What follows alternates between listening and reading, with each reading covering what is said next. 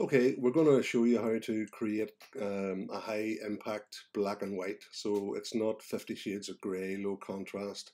It's going to be a high impact, high contrast black and white image that should hopefully grab the viewer's attention. So this is the raw file in Photoshop, or rather in Lightroom. So I do my initial changes in Lightroom, one of which is the crop tool, and I buy my 50 by 40 mounts with a pre-cut 36 by 26 aperture. So if I have in a custom crop a ratio of 3.6 by 2.6, then if I print it 36 centimeters on the long side, I know it will perfectly fit my pre-cut mount. So I'm just positioning the eyes nicely on the third there and up towards the top of the frame for just to enhance that sort of slightly sinister aspect to the you know, it matches the look that Gerald has given me here. So you can see I have the highlights and shadow warnings on. That means that any blown highlights will be painted red on my screen and any blocked up shadows will be painted blue. So these are really dark areas of shadow. Now, I always like to teach people not to be a wanger. What do I mean by a wanger? Somebody who wangs the slider. I think this originally came from a guy called Guy Gowan. So rather than wanging the slider, if I click on the word highlights and use the minus key, I can go down 5 at a time. So I'm just bringing the highlights down about minus 15, minus 20 there. Clicking on shadows, and I'm going to go shift plus to go up 20 at a time. Click on blacks. This will have a major impact on the blue on the screen. So shift plus, and I'll just bring it up to 25, and that's enough to get rid of there's a difference between plus 20 and plus 25, just gets rid of that shadow clipping. So, but this is going to be black and white. The color temperature looks fine, so I'm not going to play with the color temperature. Obviously, for a mono, you don't really worry about skin tones, etc. But it looks fairly natural to me. So now I just simply send it straight into Photoshop. So one of the things you have to watch out for, certainly in competition photography, is what I call judge bait. So you're dangling something in front of the judge, waiting to see if he will take the bait. And if he takes the bait, then you're going to lose a point or lose out to another image. So it's very important to look out for any judge bait and remove it. So for me in this image, this little curl of hair is judge bait. Not only is it outside of the line of the hood, but it also has caught the highlight of from the softbox, so it's quite demanding of attention, quite prominent. So Command J for a duplicate layer, and all I do is take the ordinary lasso tool, and I very roughly draw around the lock of hair. And then I just go Shift, Delete, Enter, and it's gone. There's the before and after. So Shift Delete brings up the fill menu, and as long as content aware is already in there, you can just hit the Enter key. There's another little hair there. I might just get rid of that. So I'll just very quickly go on Command J. The reason I go Command J for a duplicate layer is because once I have filled it with content aware, I can just click it on and off to see that it has done a good job. There's a couple of little hairs there. And I can make a double selection by holding the Shift key. So Shift, Delete, Enter, and they're gone. And this little thread up here, we're now getting into the nitty gritty of a fairly anal judge who might say, there's a loose thread there. And so Shift, Delete, Enter, and it's gone.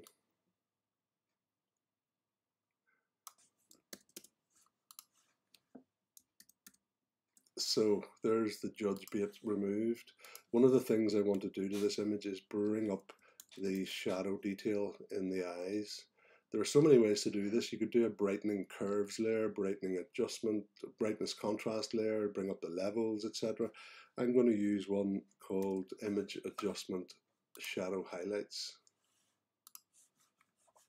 By default, it's quite severe, so I just, on the basis that less is more, I just bring back the sliders. So option and mask blacks that out. So underneath this black mask is that extent of detail.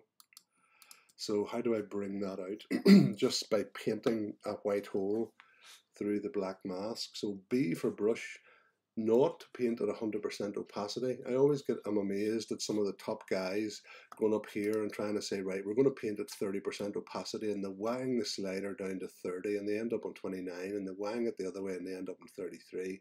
Why not just go, oops, Command Z, why not just go B3 and you're automatically look at 30%, but I want to be at 100%, so B naught. I've got a soft brush, and you want to zoom in for this. Now this is going to be too much, painting this in at 100%, but the reason I don't build it up with lower opacities or lower flow even, is because you'll never get two eyes to look the same. Whereas if you go in at 100% on both eyes, then you can play with opacity and both eyes should look the same.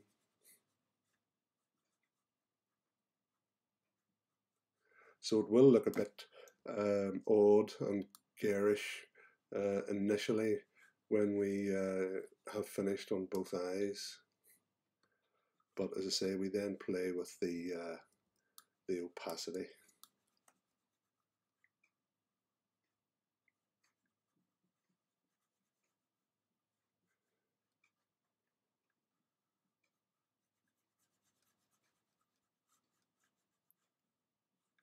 And if I think I've missed anything, I can just option click on the mask, and that will show me any little grey or black areas inside the eye that I've missed. Oh my goodness, look how bad I was there.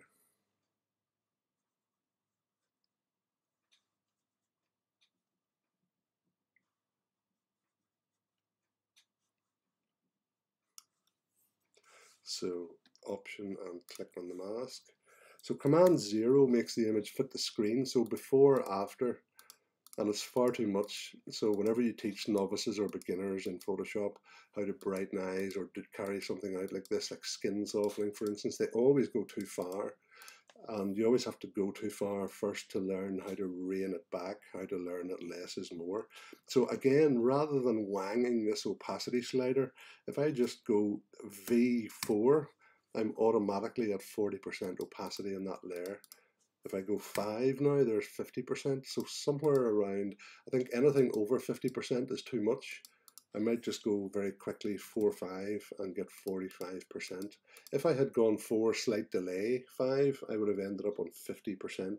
So if you want to get something like 32 or 45 or whatever, for whatever reason, make sure you click them in quick succession. So there's 45%. Flatten image. That gives me a new starting point. So let's turn it to black and white. Command J. I turn off the top layer and click on the bottom layer. And in Nik software, Silver FX Pro, there are a lot of gimmicks in here, but you want to go for the first one, neutral. It is what it says on the tin, a neutral black and white conversion. Now, I'm just going to take a snapshot in the history palette of where we are with that, because that is a neutral black and white conversion. It's lacking in contrast for me, but for your novice member of a club or somebody starting out in Photoshop, it's actually a pretty good basic starting point. So I now turn on the top layer and I go back into Nik Software Silver FX Pro. And this time I'm actually looking for something a little bit more dramatic. So there are plenty of presets in here. Some of them are to be avoided, like the plague or like COVID. So you'll get some that will work really well and others that don't. I'm going to go look at wet rocks, or I might look at a new one in the updated version of this software called Intensifier, I think. Yeah, there's intensifier, and it does not have film grain. If you're going to mix and match some of these filters, you need to make sure that they either both have the same amount of grain or they both don't have any grain. So in this case, neither of them has grain. So what I have now is the top layer, which is slightly more dramatic, and the bottom layer, which is neutral. Now there's just a hint of haloing coming in there at the edge of the hood with that intensifier one. So you need to be careful to watch out for that. It's not a major problem at the moment, but if I go V5, I've automatically now got a 50% blend of those two black and white conversions. If you prefer the one on top, you know, hit a higher number than 5, go 6, and you've got a 60-40 blend, or 7 gives you a 70-30 blend. If you prefer the neutral one below, you'll go for a number below 5, so that the bottom one is more dominant. So I'm going to go with 77% of the intensifier one and flatten image. Now, one thing I think it would benefit from is a little vignette. In fact, let me just take a snapshot of where we are with that. So snapshot. So vignette, this is how I do a vignette. I draw out a rectangular marquee. I then go select inverse, select modify feather, and typically 400 pixels. Command J to put that on a new layer, Command L to bring up levels, and rather than wanging the slider, I double click in the middle and go shift down, down, and that is, I've changed 1.0 to 0.8, that is a 20% darkening. There's the effect of that vignette. So on the basis that less is more, if I go V7, I've taken off 30%, and it still does what I want it to do, so flatten image. Now that actually would be a reasonably good sort of intermediate level black and white. It's much better than if I just go back in the snapshots. I need to take a snapshot of just where we are at the moment actually with that vignette. So there's the sort of flat basic mono conversion, and we've now changed it to that. But as I say, we're going to try and move this up another level. So Command J, filter, Nik software, into Color FX Pro. So even though it's a mono image, you can still go into Color FX Pro. I'm going to go for detail extractor. So by default, detail extractor is a wee bit too HDR-y. It brings out too much detail, it flattens it, makes it very low contrast. But if you boost the contrast, I'm going to bring that up to 35, or maybe go higher, maybe go to 40. Compare button. So I like what it's doing on Gerald's face.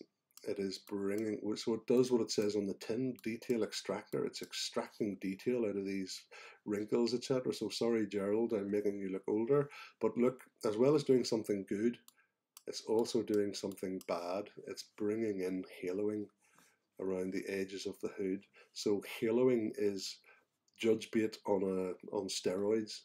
Judges will hate to see signs of haloing. So I'm going to click OK on that. Option and mask blacks it out. So as long as I don't paint a white hole through the black mask where there is haloing, it will not become apparent. So B for brush, we'll go 7 for 70% with a nice soft edge brush. And I'm now just going to paint that in.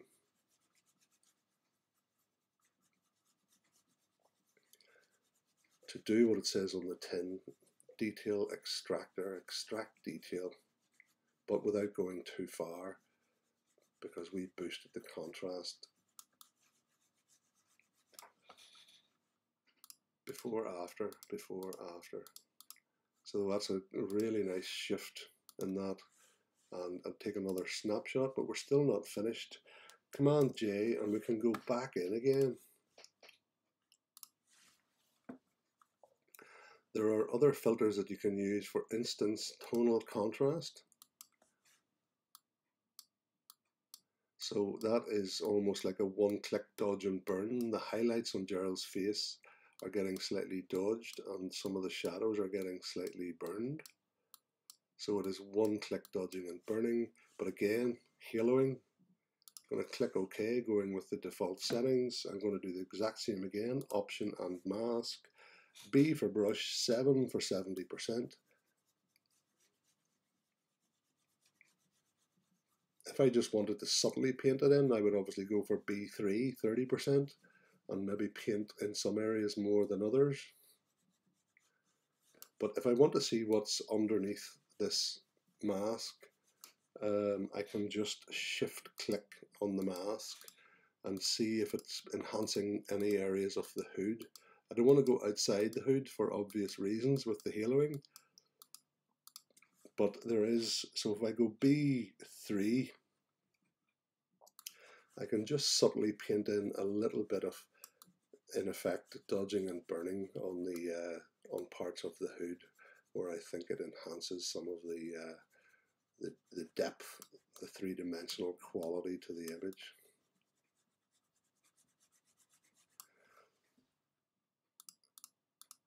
So if I shift click on the mask, I want to option click on the mask.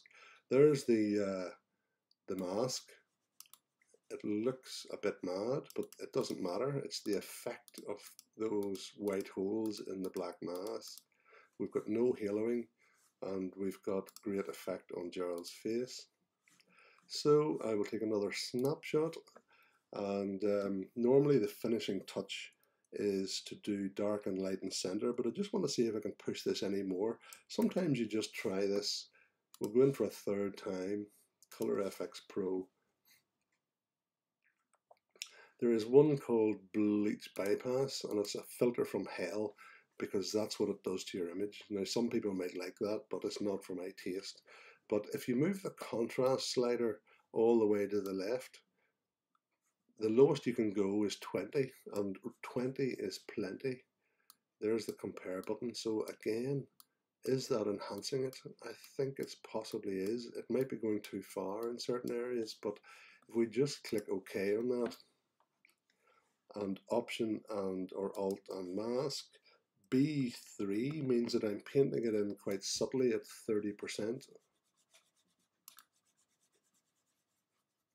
So instead of having white holes in the black mask that you get whenever you paint at 100%, I'm going to end up with sort of 30% grey in the areas that I only paint over once. If I paint over them twice, obviously I'm building it up gradually, so I'm just building that up gradually. And I'm now obviously concentrating on the face, which is where I want the viewer to be looking. The rest is just basically a way of framing the face, the hood and the background. So that has enhanced it again. Flatten image, take another snapshot, and now we will finish it off with dark and light and center. So Command J, filter, Nik software into Color FX Pro, dark and light and center, and on the basis that less is more, I'm just going to bring the default settings back. On the center size, I always go 20 or less. I'm going to go 12 on this, quite dramatic. Now this is the key to this, place center, and I'm going to place it on this eye because that is where the light came from, that side, rather than the center of his face. Click OK. So before, after, before, after. V67, if you want to be anal about it, takes a third off, 33%.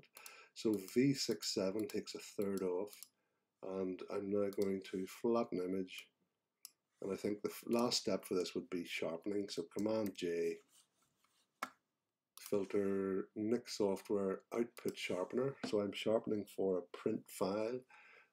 I would normally use these settings, Inkjet Auto Luster 2400 by 2400, and I just ignore everything else. So as long as I've got Inkjet Auto Luster 2400 by 2400, I don't care whether I'm printing it or not. I don't care whether I'm using luster paper. I don't care whether my printer is lower or lesser, lower or higher resolution than 2400 by 2400. I just click OK. Now to see sharpening, you have to zoom in. So if we just turn that off and on, It is perfect sharpening for my taste. You always want it slightly over sharpened, particularly with beards, not too far. If you think it's too much, you can just go V7 and take off 30%. Command 0 makes it fit the screen.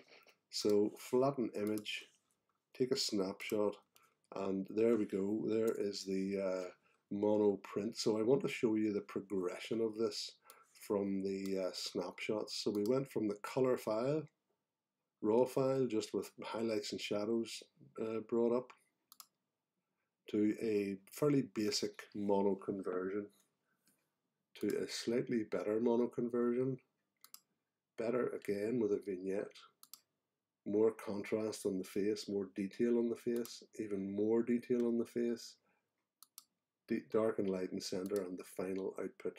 So there is hopefully a few tips for you in how to make what I call a proper black and white rather than a 50 shades of grey monochrome image.